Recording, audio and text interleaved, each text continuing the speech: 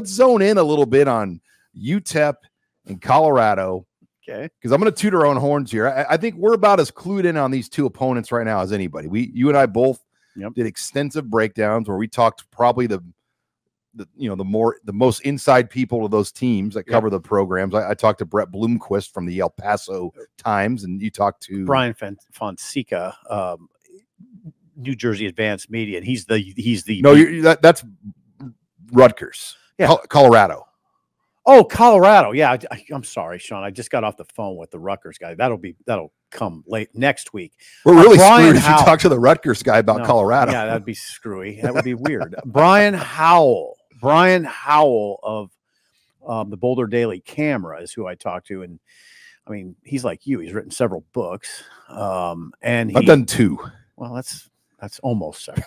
But Brian is very well versed in Colorado. So yeah, let's talk. Well, yeah, UTEP. I'll tell you this. I read your UTEP. It's similar to Colorado. I mean, they're replacing 75% of their roster right now. When you look at what they have a 34-year-old head coach coming over from Austin P. And you look at this team, Scotty Walden. Scotty Walden is the name. 34. Kind of looks like PJ Fleck 2.0. He kind of does. So yeah, you mentioned it. They could have 18 new starters. That's 18 of 22 men, obviously. 75% of their roster changes. It looks like you said that this is interesting, Sean. Think about the dynamics here. Dylan Raiola, first game, playing a team with a completely restructured defense and nobody back in the secondary. All new secondary. Works out pretty well for him, right? Yeah, and it's going to be loud. Yeah. You look at Dana Dimmel had been the coach at UTEP before, former K-State, longtime guy. Walden wiped out everybody. Only like one behind-the-scenes person with limited experience stayed on. Support staffer. Yeah, and there was like a guy that had been there for like 30 years involved in the football program. He was relieved. So it was a complete wipeout of everybody at UTEP. So that will be their first game coming into Memorial Stadium with all of these new people. I think I've seen an early point spread at 28 points already for Nebraska. Yeah. I saw 28.5.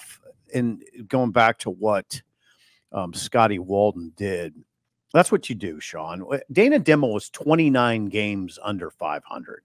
Okay, 20-49. He went to one bowl game. Yeah, 20-49 was Dana Dimmel's record. The new coach apparently felt like you just got to get everybody out. That's too much losing. I mean, it is. That culture needs to be removed sometimes, and that's obviously that's what he felt. This Walden intrigues me though, because at one point he was a 22-year-old offensive coordinator. Yeah, for a school in Michigan. Yeah, he's risen fast in this business. He was the interim head coach at Southern Miss at like age 28. Yeah, and then he went to Austin P and was 26-14 at Austin P, and obviously got a lot of AD's attention. The UTEP's attention for sure. And here he is, 34 years old. And Sean, it's a lot. It's a lot for UTEP. It's a lot to think about for UTEP to come in here against, a team that is pretty established now, right? Under Rule in his second year. Nebraska does have a lot of players back. Nebraska has its whole staff back. There's a huge advantage there for Nebraska. Cade McConnell will start at quarterback more than likely. Is that right? And he started last year, took over. He was the 4th string guy last year, took over, finished the year out. Had a great spring game, 24-32 for 239 yards, 3 touchdowns. Went 11 of 16 for 139 yards in the fourth quarter with 2 touchdown passes. So he looked good. There's another kid that came from Austin P who was a backup there, Skylar Locklear. But I think McConnell will be their guy. They do have a first-team all-conference defensive kind of, edge player returning, Maurice Westmoreland, 6'2", 235. He's a JUCO guy out of Kilgore, but he's played at UTEP the last few seasons. So that's their best defensive guy. They did bring in a running back from Austin P that was the best back, one of the best players for Austin P, Javion Jackson. He rushed for 1,373 yards and 10 touchdowns on 252 carries. Only 5'8", though, 200 pounds. So kind of a shorter built to the ground guy. Yeah. Listen to us. Listen to us breaking down UTEP. So thank you to Brett Bloomquist. But his expectation is they're probably a 4-win type team that's their, and it's a rebuilding year is what he politely said. Well, Colorado. I will politely say this. That's a good opener. After what Nebraska's experienced, since the COVID year, basically, in openers, tough openers, road games you don't win, going to Ireland, having sort of a debacle there, and that taking its toll on a lot of people and getting, ultimately leading to the head coach getting fired, not just because of that, but it makes sense to me. Opening at Ohio State in 2020, it beat 52-17 with Justin Fields, and it was a pure example to me of how far Nebraska's program had fallen, because I probably did it too, but the media corps came back and said how well Nebraska played in a 52-17 loss. And it signified to me, my God, this program has fallen so far. I can't even imagine. I mean, they went and lost 52-17, and the narrative we came back with was, hey, that wasn't that bad. They played pretty well. I just envisioned you already arguing with Parker Gabriel about that back at I wasn't arguing, because I think I was kind of contributing to it. And I felt kind of stupid afterwards. Like, what are we doing here? But anyway, Colorado, 50 new faces, scholarship players, 39 incoming transfers, plus the 10 freshman recruits, true freshmen. So that's technically 49. But when I talked to Brian the other day, he was talking about them bringing in another player that day. So that would mark number 50. They brought in 10 transfer offensive linemen. They will start a brand new offensive line, a totally revamped offensive line. Colorado gave up 56 sacks last year. Now, some of that was Shedeur Sanders holding on to the ball too much. But Howell, Sean, interestingly enough, still feels that Colorado is a 6, 7, or 8 win team. That's what I think Nebraska is. So if you just go by Howell and you go by Sipple, maybe it's an even matchup. I don't know how you can say that, though, with all the newness, a completely new offensive line. 100%. Like, I mean, look, they got a first rounder at quarterback, and Hunter is a first rounder. They might have the 2 highest draft prospects in the Big 12. But is that enough? I don't know. I mean, these offensive linemen are going to be coming into Lincoln for a night game. We're doing this thing. Everybody's caught on to it too, where we're getting ready to count false starts. Just like where the crowd erupts, almost like they used to erupt when Doc Sadler's teams caused shot clock violations. Louder.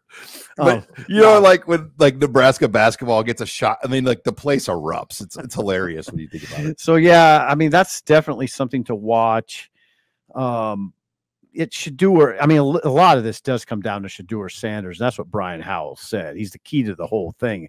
If he's playing well and gets the protection he needs, he's going to have a big year, and Colorado's going to put points on the board. But it seems like a big if to me. You mentioned Travis Hunter. Travis Hunter is a good player, two-way player. I think he's a better offensive player than he is defensive player.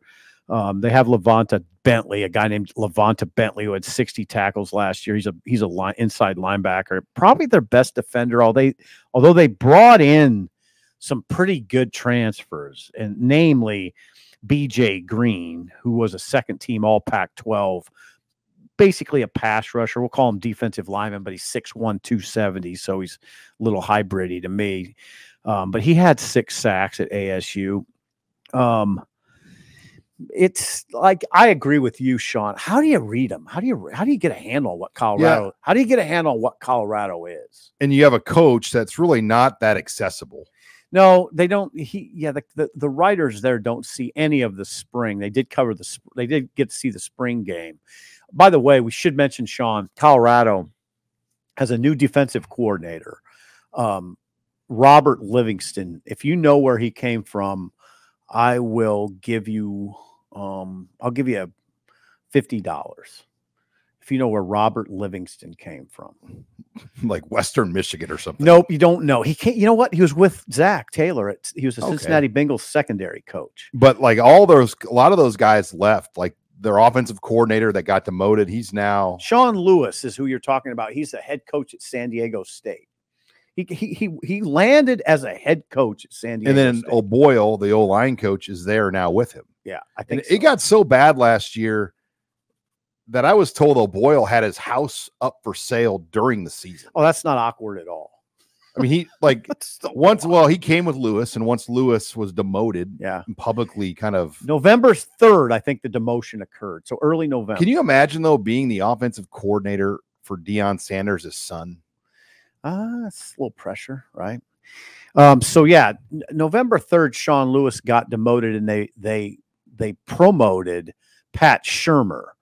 Pat Shurmur now is the play caller. So essentially, Sean, they have a new offensive coordinator and a new defensive coordinator. So yeah, tons of change. And you know what you'd say, Sean, if you look at the totality of the non-conference schedule, you feel pretty good about it. I mean, if you just whip through it real fast, what do we talk about? UTEP has all new secondary and a new defense, a 3-3-5, by the way, which Nebraska works against every day. UTEP will run a 3-3-5 with five brand new starters in the secondary. Colorado has 50 new scholarship faces. UNI, Northern Iowa, lost everybody up front on defense. Okay. And they're not picked to be very good this year. It's a very, very, I mean, I'm just going to put it kindly, manageable non-conference schedule. Yeah, and being at home for all these games, then you have Illinois, even if it's on a Friday, it's at home. Right. So it sets up, and then your first road game's at 11 a.m. Yeah. So God, it does set up. You're going to get home. God, I mean, the nice thing about an 11 a.m. road game is you're going to get home at a reasonable hour. Yeah. Like you get back to Lincoln by dinner time. God, it sets up really well. I mean, the football gods are like, you better get this figured out, Nebraska, because we're not going to be this nice to you much longer. That's no pressure on you, Coach Rule. But you're right. It does set up. I don't think Matt Rule wants to hear that conversation in that. Sorry, Coach. Yeah, in that, quite like put like that. But you're right. It's set up about as well as you could imagine, right? I'd watch that Rutgers game though, Sean. Watch that Rutgers game. That'll be a fight. Oh yeah, it's a fight. Yeah, Rutgers likes that team. Will Nebraska be able to stop the run? Because Rutgers is going to try to. They got a guy named Monik. I can't say his name. It's hard to pronounce, but he looks. He's their best offensive player. They got a little running back that's tough.